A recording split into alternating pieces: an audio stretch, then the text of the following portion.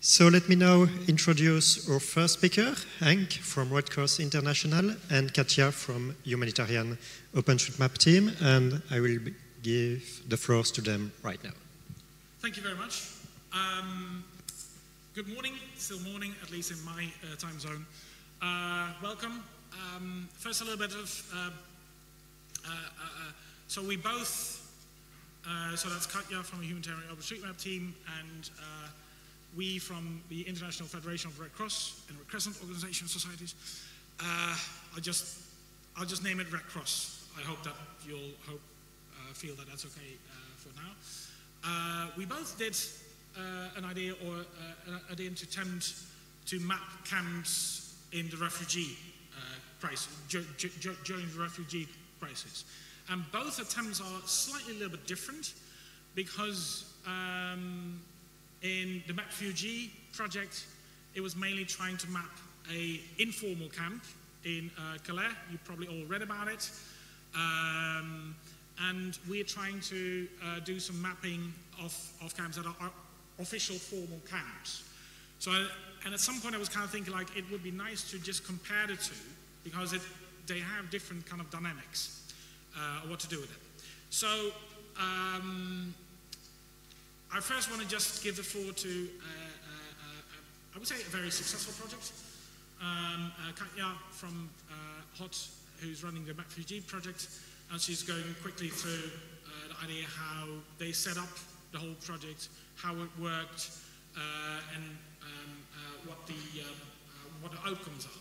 And then afterwards, I'll be coming back and talk a little bit more about what we as the Federation have done for mapping in Greece.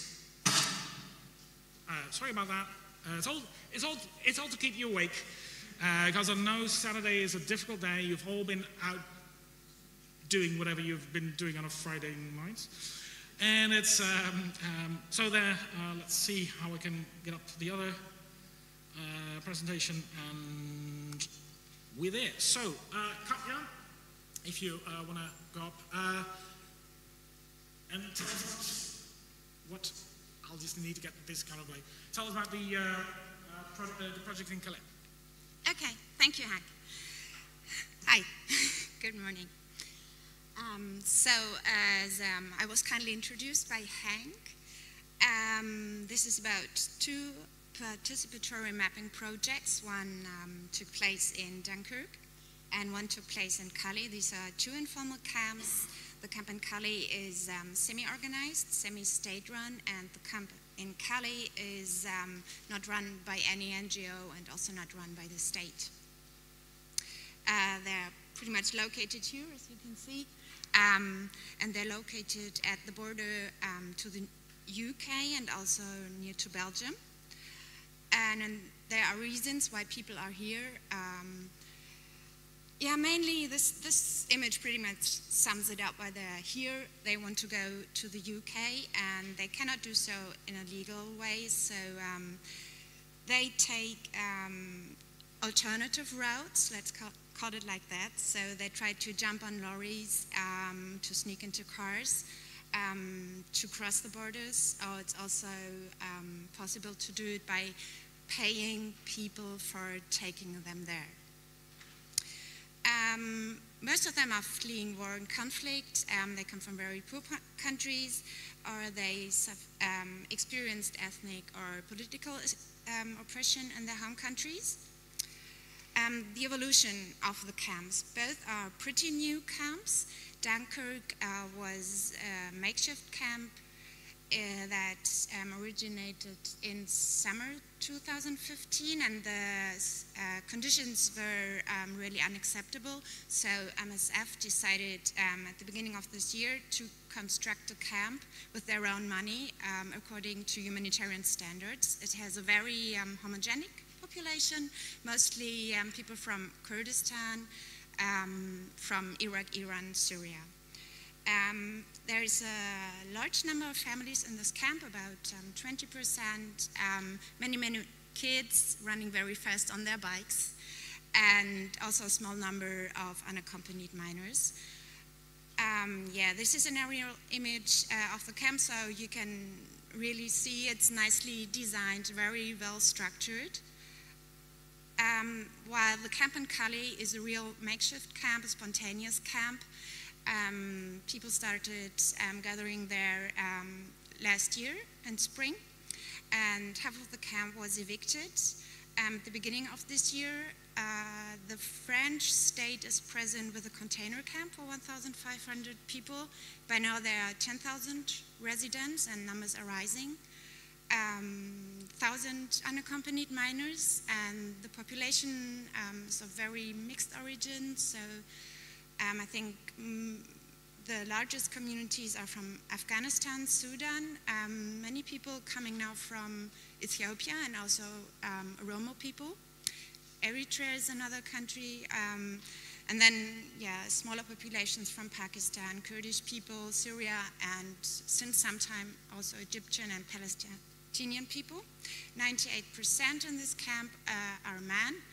And as I said, it's continuously growing, and especially the number of unaccompanied minors coming to the camp is varying. While I was there in July, there were about 10 new minors arriving each day. Both, as I already said, the camp in Dunkirk is semi-organized. There are many volunteer organizations present, but also NGOs are responsible for something like health, or also WASH. The sanitary conditions are very good compared to Calais, which is mainly volunteer and also refugee run. There are many refugee community leaders who are really taking responsibility for what's going on in the camp. They have regular coordination meetings with NGOs and volunteer organizations. NGOs present in the camp are acted with 2 people. MSF runs a youth center, and MDM offers psychosocial support. And as I said, the French government provides 3,000 meals a day and runs the container camp. So the infrastructure in Dunkirk is really better. They have no public electricity, but street lamps and public Wi-Fi. In Calais, as you can see, this is a usual place in Calais, so it doesn't, they have an insufficient waste management, which is a major problem there. So this is what it looks like. The housing in Dunkirk are really beautiful MSF boxes. In Calais, the new arrivals are sleeping rough most of the time. There are small tents like this one, self-built structures, a mix of MSF boxes, caravans, mostly for families, and the container camps. The data situation we faced in Dunkirk was no geodata, no up-to-date imagery. We had some CAD files, and in Calais there's this one hand-drawn map, and there are 3 info boards, and then there are 3 active maps. And we had some data from UMap. So the outreach we did at very central spaces. In Dunkirk, we were located at the Refugee Welcome Center, which is here, which in Calais, we had a kind of 3 methods of reaching people. So we had our headquarters at Jungle Box, which is a very popular place. And then we had temporary headquarters to reach smaller communities and mobile mapping teams. This is Jungle Books. This is an example of our temporary headquarters, and this is what mobile mapping looks like. So we were just recruiting people who were walking by, asking them if they wanted to map with us. The tools we used are very simple. It was field papers, drawing, garments, and mapping on smartphones. So in Dunkirk, we were able to walk people through a complete workflow. They had a strong learning curve, and they really built up their capacities and reactivated their skills. It was a lot of walking, collecting traces, a lot of field papering, and then getting the data, editing in JASM. And in the end, it was an OpenStreetMap. In Calais, it was totally different. Because there was a high fluctuation of people attending. but we got them involved by creating their own maps, drawing them. So this is what it looks like in the end. This is the container camp where we didn't have access to, but there were nice refugee mappers who did that for us. And they created, for example, color code. So this guy's 16 years old, Idris from Ethiopia, and he did this just on his own. We didn't influence him in any way.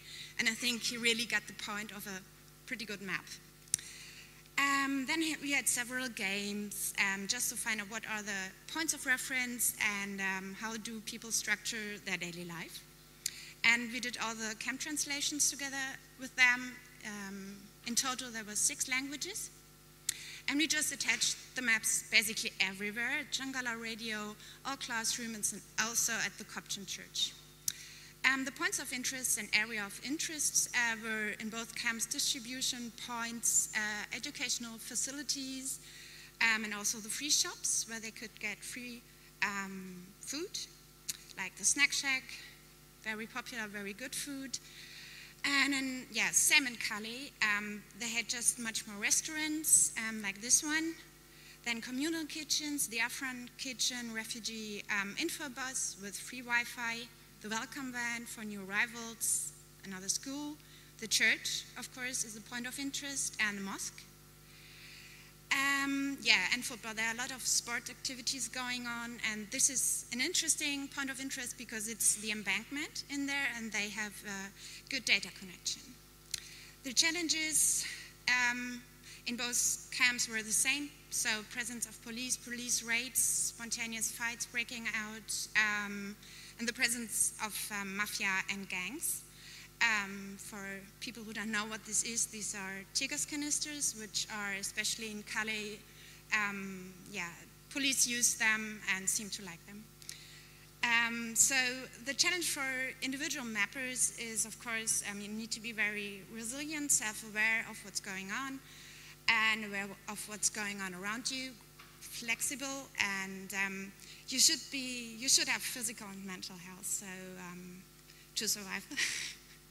So the outcome in practical terms was, of course, the data is awesome. We had physical service maps, smaller maps for handout, and we also created a surroundings map and a bus guide. Both was requested by the refugees. So in Calais, also data and awesome. Physical maps, one general camp map and one map especially for the miners, which was requested by MSF. So that's it, and we were supported by really great organizations, Kahane Foundation, Bibliothèques Sans Frontières, which the logo is not really, yeah, it doesn't look very good. Mapbox provided us with imagery. Thanks very much. And Mapillary with technical equipment, and of course we had a lot of volunteers and remote contributors from OpenStreetMap, especially OpenStreetMap France, and many Missing Maps volunteers from the UK, and of course it wouldn't have been possible without all the refugee mappers. Thank you.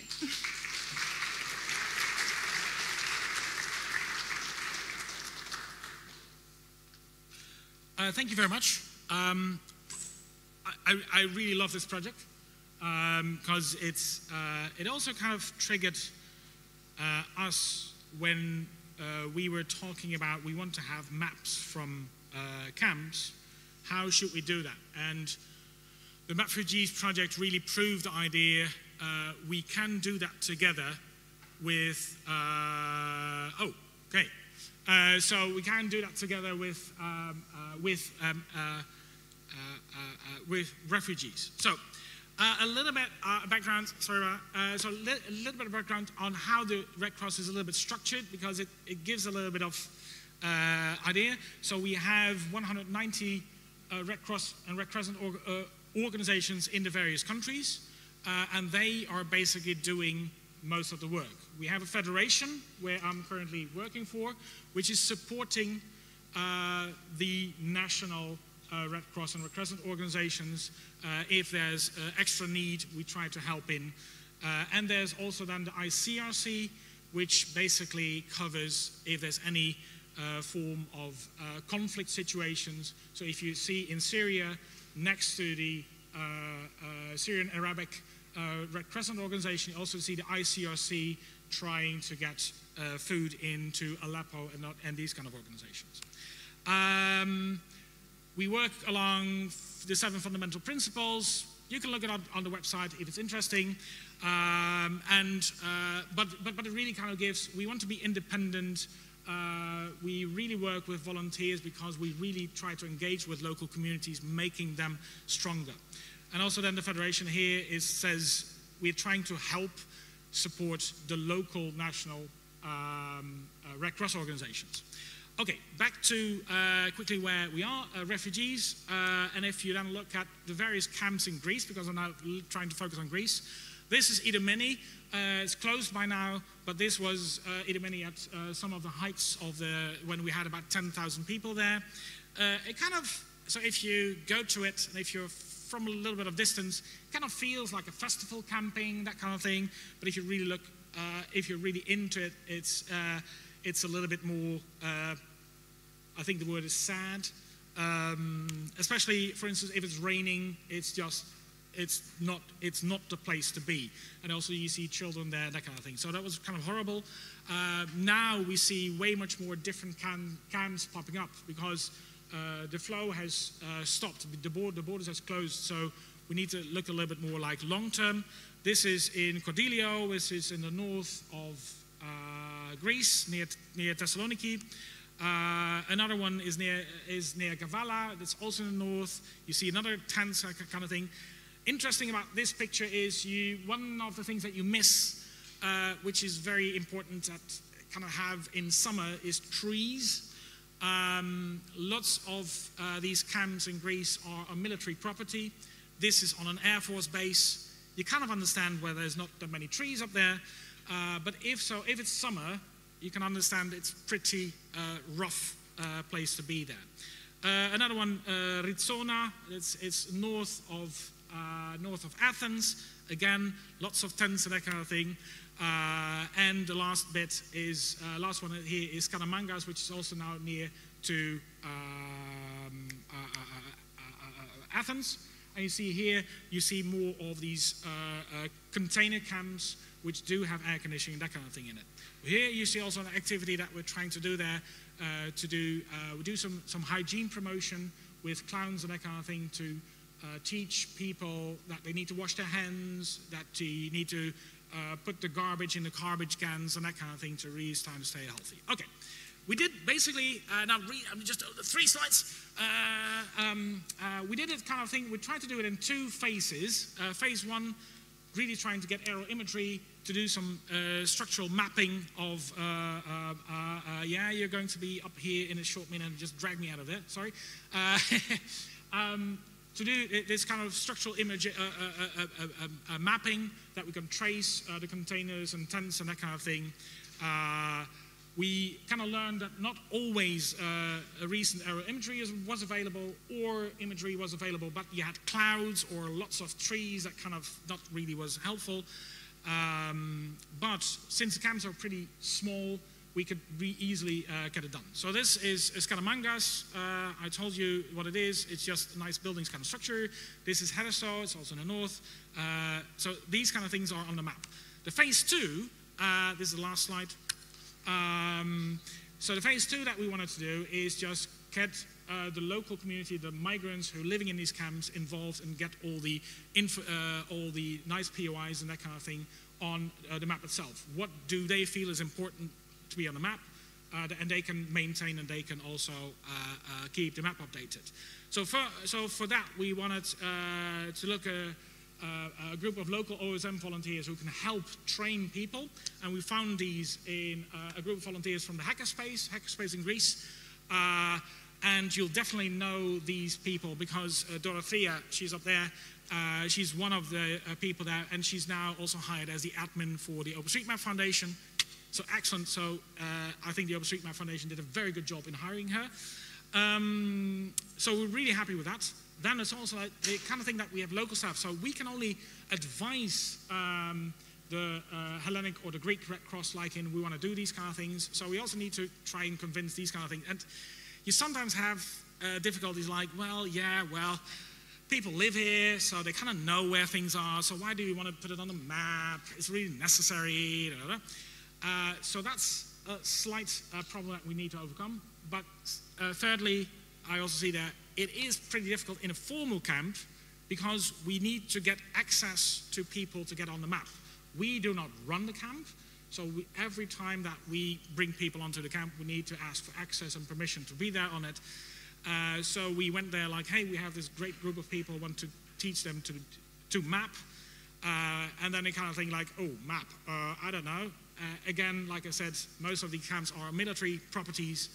Militaries and mapping things are not really the nice combining stuff. So that's a little bit of problematic there. So the second phase, we're still trying to figure out how we can do that, but it's a little bit difficult. So I hope, going to the conclusion, we're trying to figure it out. Maybe we're going to get the experience and maybe look at different countries. Anyways, this is a nice experience that we wanted to do. Really committed in trying to make it together with the local communities. Unfortunately, we were not completely successful in what we initially planned. But anyways, we keep hope, and hopefully next time we can do a little bit more. Thank you.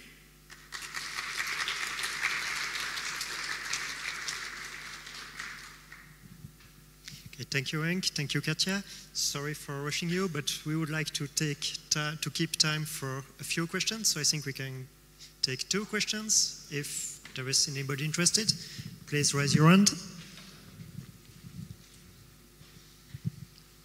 Hello, I'm here. Okay, thank you for your presentation. The 2 presentations were really interesting, but I just wanted to ask you about when you work with the communities, how, because you were speaking that you want to put people on the map, and then they say, what does this add to us, or how would that change? I'm asking about this discussion because I think it's pretty crucial. And when Katja was speaking in the first place, I think that the mapping that you're working on is pretty political, and this political aspect has to be emphasized in a way when, like, I don't know, how do you emphasize it when you speak with the people? That it's not only about mapping where they are, but mapping also how do they live, and those conditions, those inhuman conditions in a way, and also this mapping as a protest, you know, like as saying that we are here, we are forced to be here in a way. What about their human needs, you know? Like, I think that their map would definitely be different than any other map of a beautiful European city, or going with the school children in Europe, asking them to draw their neighborhood. I'm asking about that. I hope I'm clear. So usually we got them to map by showing them a blank map of the camp from Google Maps and also from OpenStreetMap. And this clearly highlighted that they were not on any map, so their needs and demands weren't seen anywhere. So I think this made really sense to them to map where they were. Of course, I know it's a political issue, and I have a very I have my opinion about what's going on there and what might be improved, but it wasn't a political project. So it was really mainly to support the refugees, to find their ways in the camp, for the miners to know where the safe spaces are, and for new arrivals, where to go, where to get legal counseling. So I really narrowed this down to very practical things. That was basically it, because people are displaced, which also means they suffer from PTSD, and displacement really means you have really big difficulties in adjusting to a situation, more than we usually do when we visit a new city. Adding to that, and then we also don't see the map as just a map and we can do with it. It's a vehicle of engaging with communities, engaging with people there to try and understand what is important for you, what do we need to do, how can we help, and giving people control over that process. So if they can map, like, for instance, if it's about security, if they feel not secure in several places, we can map, or they can map a lamppost or maybe cameras and that kind of thing, and then say, this is a place where we don't have these things there, and that's why we feel unsafe there. So it's a vehicle to start a conversation how we can do better. And therefore, it's for us very important to have the community itself take control over that map, and that we're not going to say you can map this and you can't map that. I hope that kind of answers your question. It's also really important for reporting because people get aware of what's missing, like waste management and such things, which is extremely important for the organizations working there. Oh, and we also just had fun mapping, to be honest. Thanks so much. In the name of our governments, thank you for your help and contribution in these scenarios. Just a quick question about, is there a plan to also do Open Street View or with Mapillary, something like that, to actually get a picture as well for each location, so we can do all like a little browsing around these areas? We had people from Mapillary on site, but it is very difficult to take pictures in the camps. And I strongly discourage everybody going there, just visiting the camps, to even get out their smartphones to take a picture. Refugees don't want their faces shown. So, but the people I showed there were our own pictures, and we were allowed to take them. Mapillary was on site and they could take pictures, not as many as they were used to, but I really recommend you to look it up there. It's very impressive what they did, and they also released a blog post and a photo story.